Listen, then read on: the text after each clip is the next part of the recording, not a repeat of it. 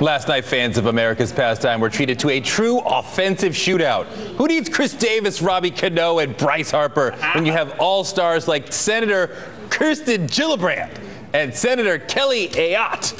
It was the annual softball game between the women of Congress and the bad news babes of D.C. media. Let's go to the videotape.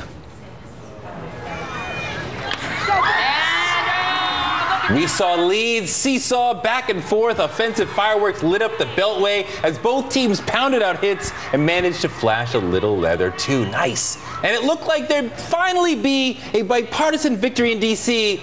until the 6th inning when the wheels came off. The journalist team went for 6 runs, seizing the lead and never looking back. It was the 5th year for the annual softball showdown, and they raised $125,000 for young women diagnosed with breast cancer. Good stuff there, an amazing contribution. But could this cleated collaborative also get Congress to finally dig into the issues?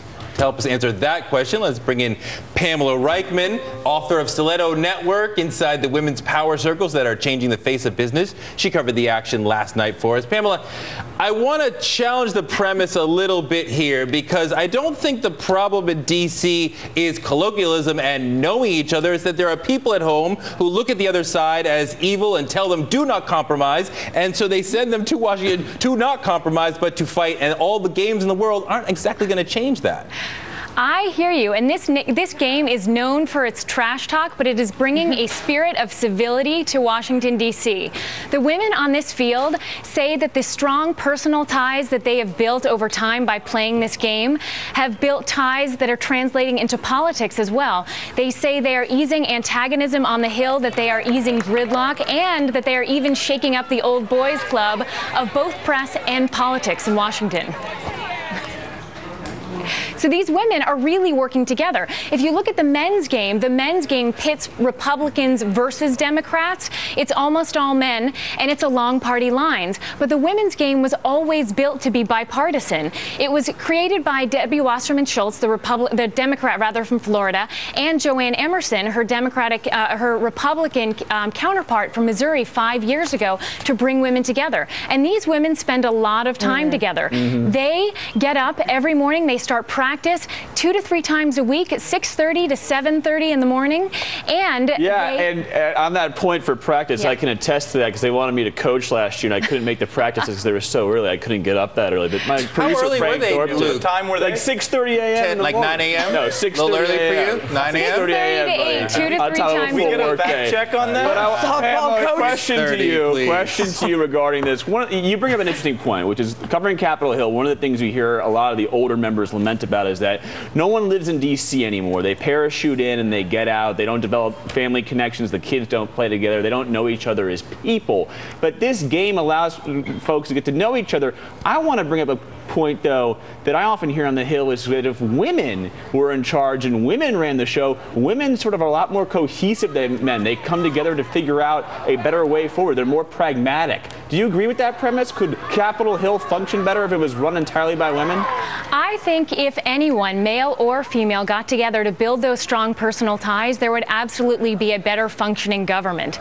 And if you talk to these women, Debbie Wasserman Schultz said that by working with Joanne Emerson, she was able to push forth the Virginia Graham Baker Pool and Safety Act in 2007. These women had a relationship, and Debbie said that she would never have been able to get funding for this act had it not been Joanne. There's a great example of these women working together. Another great example is they are honorary co-chairs of the Global Women's Innovation Network together.